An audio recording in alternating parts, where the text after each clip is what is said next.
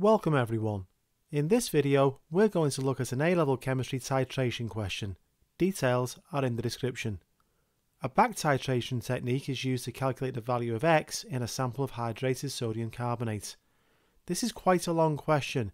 It is worth 7 marks and is one of the more difficult titration questions that I've seen on an A-level paper. Let's get started. A student added 627 milligrams of hydrated sodium carbonate to 200 centimeters cubed of 0.250 mole per decimeter cubed hydrochloric acid in a beaker and stirred the mixture. After the reaction was complete, the resulting solution was transferred to a volumetric flask made up to 250 centimeters cubed with deionized water and mixed thoroughly. Several 25.0 centimeter cube portions of the resulting solution were titrated with 0.150 mole per decimeter cubed aqueous sodium hydroxide. The mean titer was 26.60 centimeters cubed of aqueous sodium hydroxide. Calculate the value of X in Na2CO3.XH2O. Show your working, give your value as an integer. There is a lot going on in this question. Balancing equations, acid reactions, a titration with dilution, excess and limiting factor, it's a back titration, and water crystallization. First of all, let's think about why a back titration might be used. Some substances are not soluble enough in water to create solutions of the required concentration.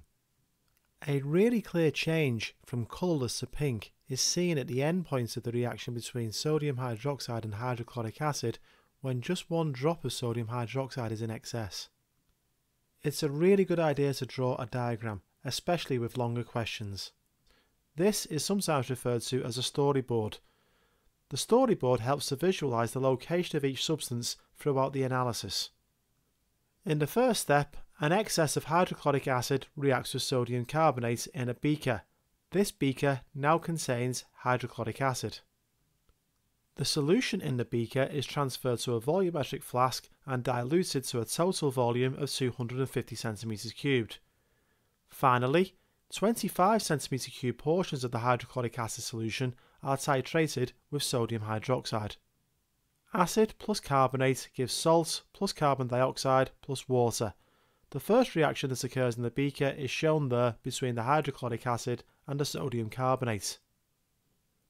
Acid plus alkali gives salt plus water. Hydrochloric acid is present in the conical flask. Sodium hydroxide is delivered from the burette. The second balance equation shows this reaction. The amount of sodium hydroxide delivered from the burette can be calculated using amount is equal to concentration multiplied by volume. This is equal to 3.99 times 10 to the minus 3 moles. We can see from the balanced equation that the reaction between hydrochloric acid and NaOH is a 1-to-1 reaction. The amount of hydrochloric acid present in the conical flask at the beginning of the titration is also equal to 3.99 times 10 to the minus 3 moles. 25 centimeters cubed of the hydrochloric acid was used in each titration. The original solution of hydrochloric acid was 250 centimeters cubed, so the amount of hydrochloric acid present in the original 250 centimeter cubed volumetric flask is equal to 3.99 times 10 to the minus 2 moles. An excess of hydrochloric acid was added to sodium carbonate in a beaker. 3.99 times 10 to the minus 2 moles is the amount of hydrochloric acid left in the beaker after the reaction with Na2CO3.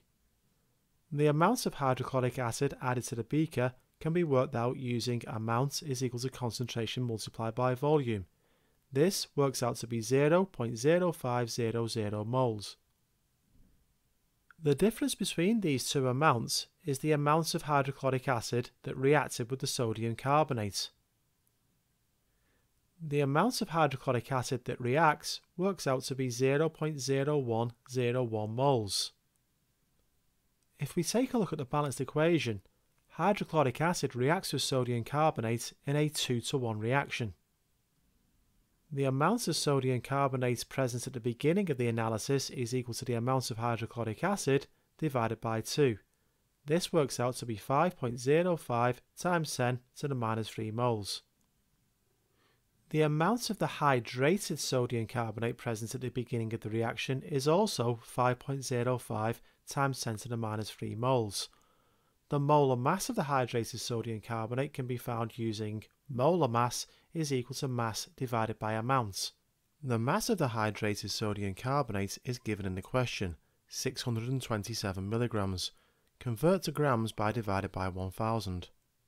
The molar mass of the hydrated sodium carbonate works out to be 124.2 grams per mole. The molar mass of anhydrous sodium carbonate can be found using the relative atomic masses on the datasheet. This works out to be 106.0 grams per mole. The molar mass of water can be found in the same way. The difference between the molar mass of the hydrated sodium carbonate and anhydrous sodium carbonate is due to the presence of water of crystallization. A difference of 18 grams per mole suggests 1 water of crystallization, 36 grams per mole, 2 water crystallization, 54 grams per mole, 3 water crystallization, and so on. We can see that the difference between the molar masses of the anhydrous and the hydrated is approximately 18, so given as an integer, the value of x is equal to 1. Thanks for watching. I hope you found the video useful.